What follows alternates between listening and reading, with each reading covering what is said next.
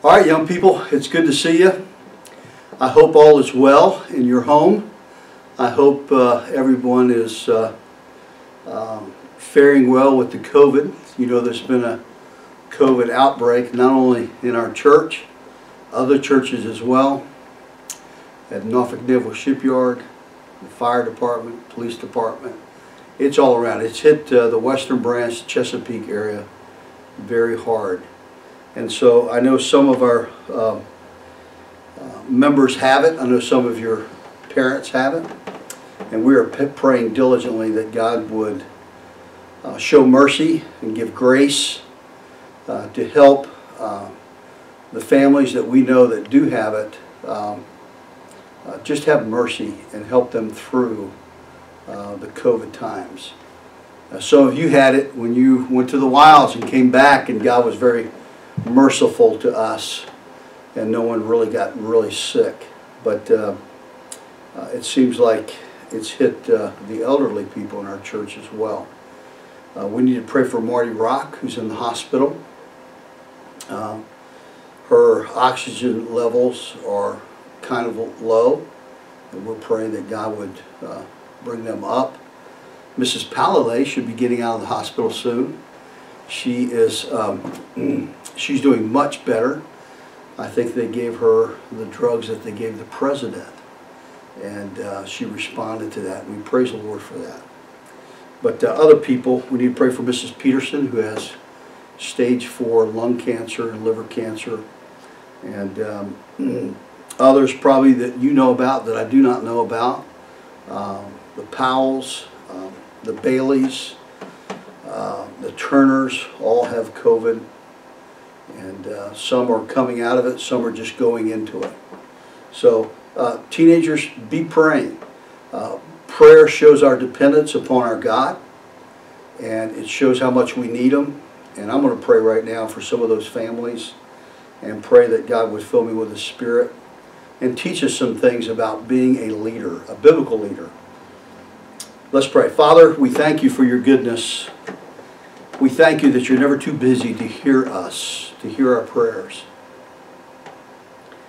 And God, we come to you today asking, interceding on the behalf of people that are sick. Lord, we do thank you for this vaccine that's come out. Lord, I pray that you'd continue to work in Mrs. Palalay's life. Lord, thank you that she's feeling better. Her oxygen levels are up. That she'll be coming home, Lord willing, soon. We pray for Marty Rock. Lord, would you be gracious to her? Would you guide the doctor's hands, give them wisdom on what direction to go? As I know they're giving her steroids, I pray you'll bring her oxygen levels up. Lord, I do pray you'll break the fever. I pray for Mrs. Edwards and her daughter Lori, who just discovered they have COVID as well. Lord, would you be with them? I know they're high risk, having diabetes. So Lord, would you intercede? We intercede on their behalf, asking God that you would show mercy, give grace and healing to them as they go through the COVID season. Lord, I think of the Powells and the Baileys, Jason Everett, others who have COVID, Lord. Lord, would you show your hand of mercy upon these people's lives? So God, we need your help. I need your help today as I teach on being a biblical leader. Lord, would you teach us things from your word? And not only teach us, God, help us, give us, may your Holy Spirit point out areas in our lives that need to change so we can become the biblical leader that we need to be. So Lord, take over this service, we ask in Jesus' precious name. Amen. A biblical leader. That's what we've been talking about. And who is our example as a biblical leader? Of course, it's Christ. Jesus Christ was the greatest leader that walked on the planet. And we've been talking about his way as review of as far as what a biblical leader is. He's different. And it takes someone different to make a difference in our lives. And so we have Christ as our example. He was a different kind of leader. He had a different heart. He had a different goal.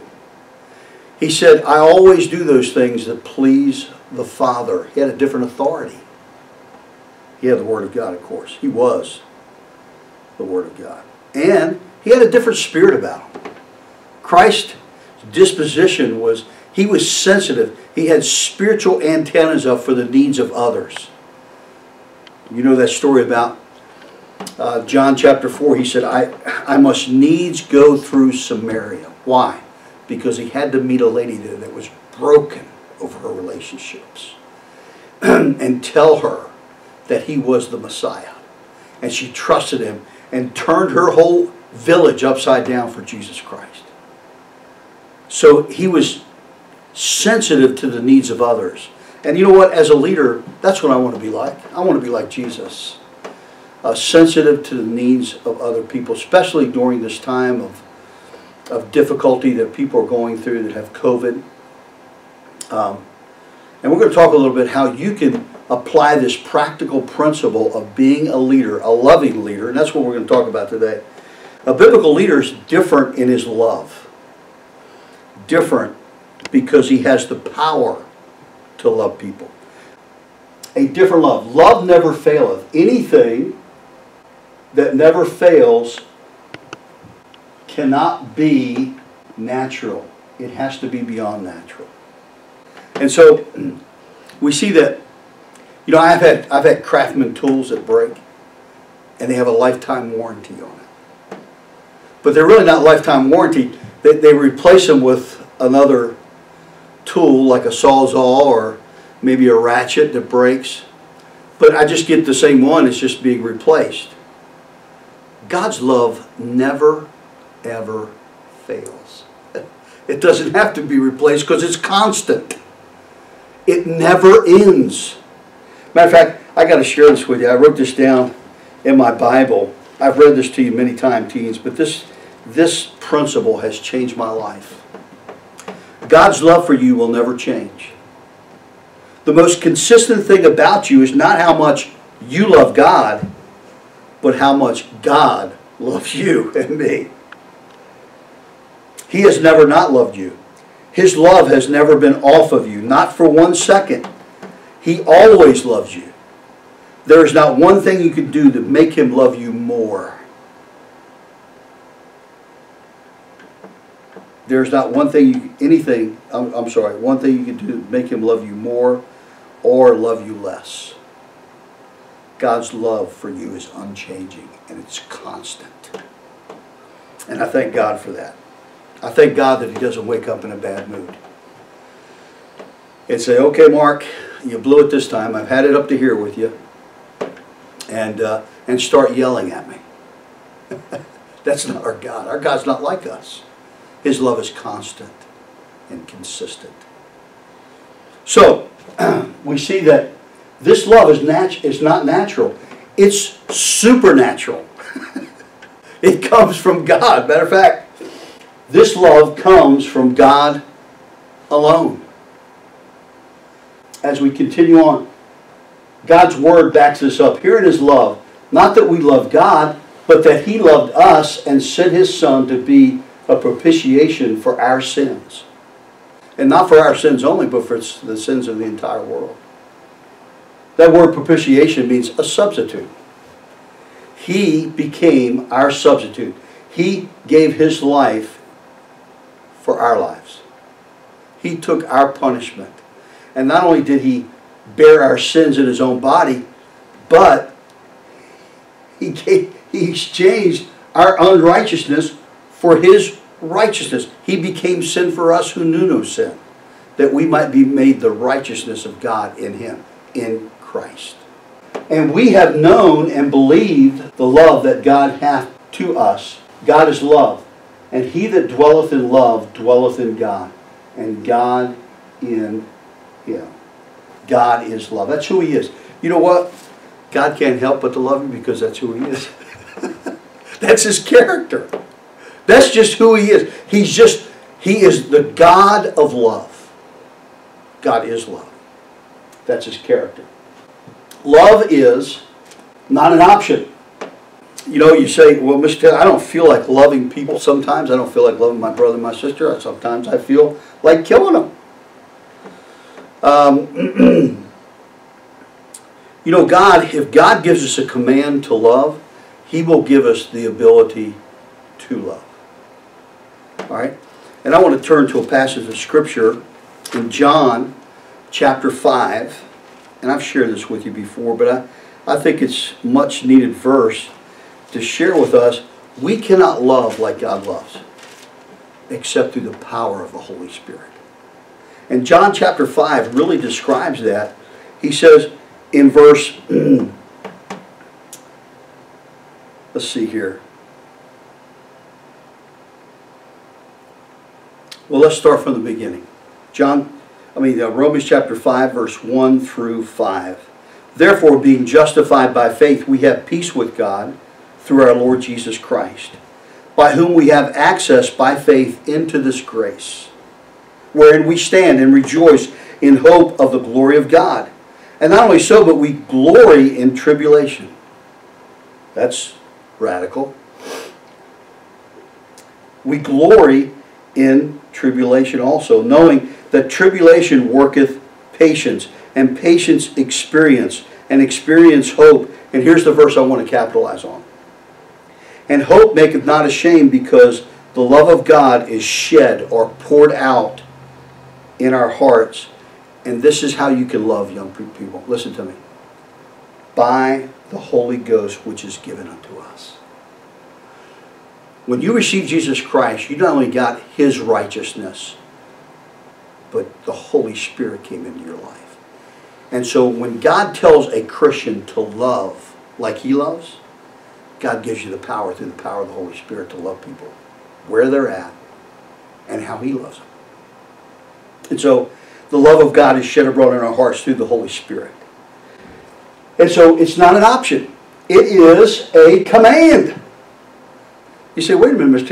Taylor, sometimes I don't feel like, I just don't feel like I love people. Can I say something to you? You start showing that you love them, the feelings will come. We don't go by feelings. We live by faith. And if we have the Holy Spirit and God commands us to love, He will give us the ability to love people, even our enemies. Those who talk bad about us. Those who give us viruses. Just saying. And so, it's a command. It's something that, if you want to go by feelings, I give you this illustration. I don't feel like chopping the wood, Dad. I just really don't, I don't want to, I really don't. Well, it's a command. You go out and you chop the wood. And then once you start working up a sweat, hey man, I like this. This is the only exercise. I'm chopping the wood and getting the wood ready for the fireplace. You don't go and say, hey, listen, I'm going to work up a sweat, but I just don't feel like listening to Dad's command. You just do it, and the sweat will come. And I guess what I'm trying to say, young people, is you follow God's command, and the feelings will come.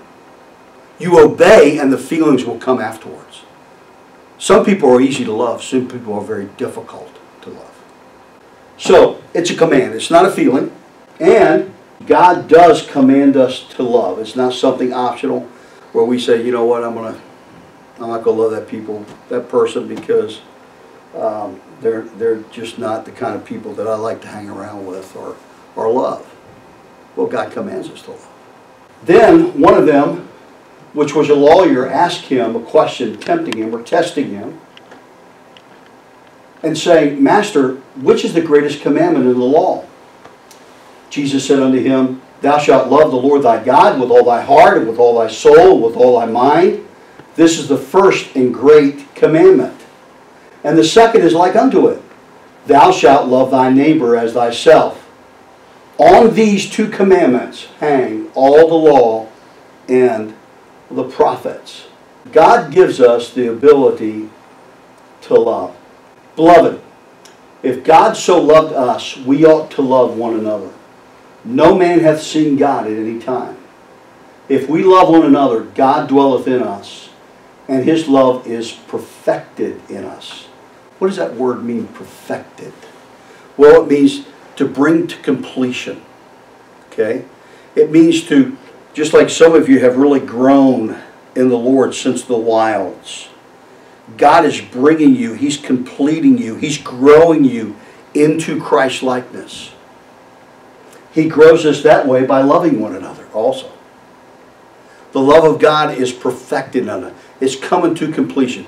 We're growing in God's love so we can demonstrate and show love towards others. A leader, he's got a different type of love because it's God's love. This love will be noticeable mark of the Christian. By this shall all men know that you are my disciples, if ye have love one towards another. There's no other great example that we can give to a lost world by loving one another. By demonstrating that love. For God so loved the world that He did what? He gave. Love is giving. It's sacrificing self for the benefit of others. That's your God. And if we want to be like Him, we got to do what He says. And He'll give us the ability to do that. So, God gives us the ability to love. This love will be noticeable mark of the Christian. This love will be unexpected by the world's standards. But I say unto you, which hear, love your enemies, do good to them that hate you, bless them that curse you, and pray for them that despitefully use you. That we cannot do on our own, young people. We need God's grace to show God's love. We need God's love to show God's love. Matter of fact, anything minus love equals nothing. How does God give us an ability to love? Through the power of the Holy Spirit. Matter of fact, you know, when you're filled with the Holy Spirit, what's the first thing that comes out? Love. I think. Let me see. Let me make sure I'm telling you right. Okay, let's back that up with Scripture. All right? In Galatians chapter 5, the fruit of the Spirit is love, joy, peace, long-suffering, that's patience, gentleness, goodness, faith, meekness, temperance. Against such there is no law. So when we're filled with the Spirit of God, you know what's going to happen? Love is just going to ooze out of us. It's just like, you ever have a waitress? I did this, somebody did this at Cracker Barrel one time, a waitress, bless her heart. She filled my glass up with either Coke or water, I forget what it was. And she filled that thing so much it just spilled out onto the table. You know, when we're filled up with the Spirit of God, it spills out into other people's lives. And God can use us when we're constantly, continually filled and walking in the Holy Spirit. So, love is sacrificial. I want to just stop here just for a minute and go back to Matthew. Pastor's been talking about mountaintop living, and he's been going through the book of Matthew.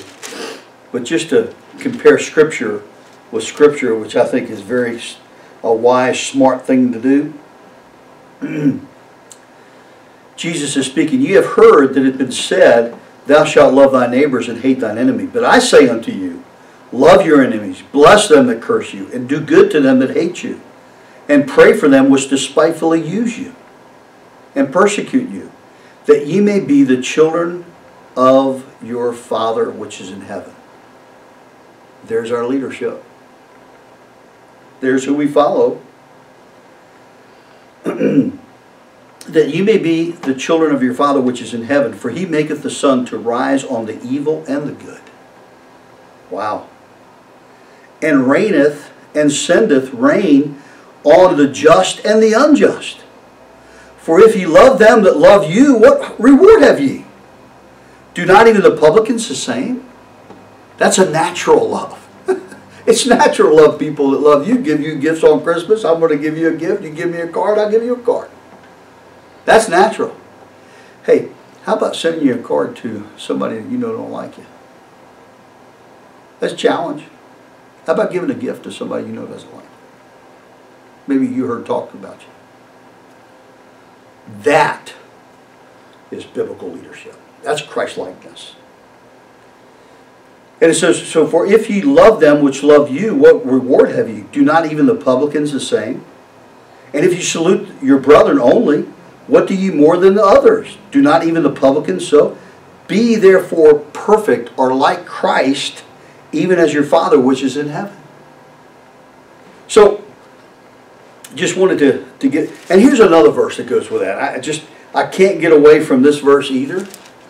And I love it. This verse has so convicted me, young people, because I'm growing too.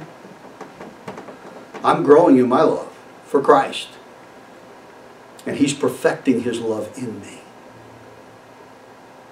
But this verse, I love these verses. It says, be of the same mind one toward another. Mind not high things, but condescend to men of low estate. Be not wise in your own conceits. Recompense no evil for evil. In other words, don't get back at people. Even when you're driving, Mr. Taylor.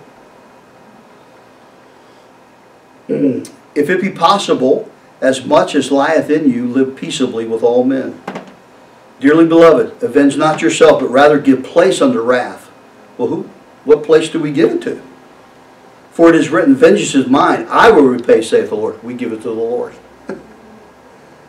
Therefore, if thine enemy hunger, feed him. If he thirst, give him drink. For in so doing, thou shalt heap coals of fire on his head.